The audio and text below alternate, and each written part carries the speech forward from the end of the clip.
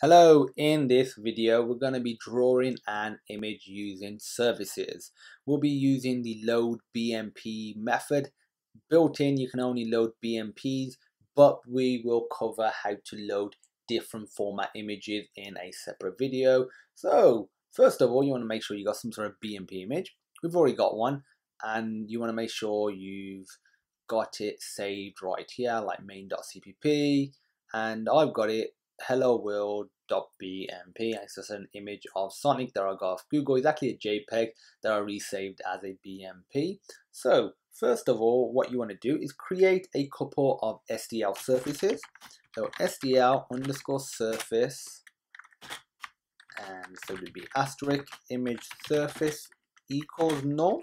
We'll be initializing these a little bit later on. We're going to be SDL surface asterisk window surface, and the window surface will essentially be the surface that we're going to get from our window that we've already created here, and you can think of it almost like a canvas to draw on.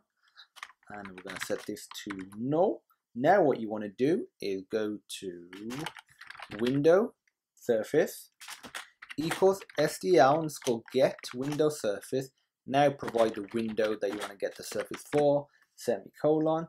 Once you've done that, we can actually start loading our image. I will do that just before the while loop. You just want to put image surface equals SDL underscore load BMP. First parameter is the source file. We don't actually care about the second parameter as of now. It's keeping it very simple. So for this, for the source file, it's just hello world, or the path to it. If it's in a folder, you put the folder name / then the name of the file .bmp,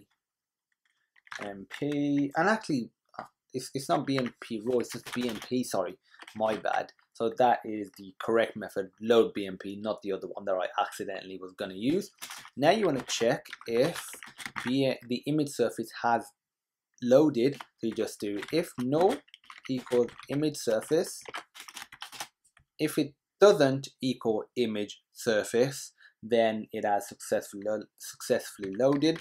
If it does, you just want to do cout SDL could not load image, and then you just put the SDL error.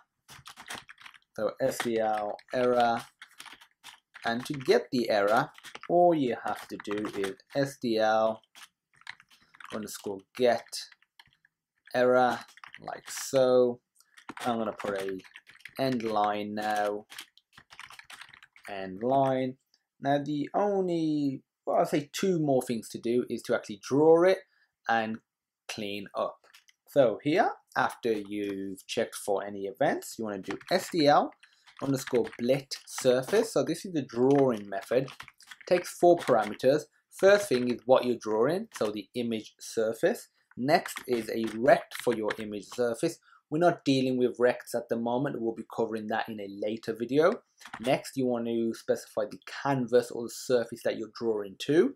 And remember, it's called window surface, and you just provide a rect for this, but we're not dealing with that, so we're just providing null.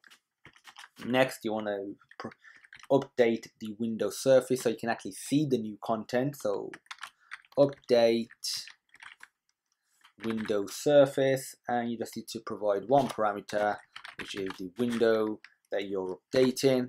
Now finally, we're going to do some cleaning before we destroy our window. So SDL underscore free surface. Now you need to specify the surface that you're freeing. Just duplicate this for the window surface. Window, you want to do image surface equals null. Window surface equals null, like so. And now we're ready to run it. So let's run it and see what we get. We get nothing in our application. And if, let's say, we were to open up a debug window, so activate console, we get SDL could not load the image. And the reason for that is for Xcode, for something like Visual Studio, you should be all good just for putting it with your CPP file. You should copy it over. Sometimes Xcode doesn't copy it over to where your executable is generated. So to just copy your any assets over, right click, this file within products, which is the debug executable. Right click it, go show in Finder. This is our application. If you were to copy and paste that into here, and now if you were to rerun the application, we actually get our BMP image drawing to the surface. So that's it, just a very simple tutorial on how to draw a BMP to a Windows surface. If you have any questions, feel free to post them on our educational platform, sonarlearning.co.uk. There'll be a link in the description to that, plus a link to our GitHub page, which will have the source code from every video in this series. If you like the video, please give it a thumbs up, hit that subscribe button and leave us a comment. And as usual, thank you for watching, and I hope you have a great day.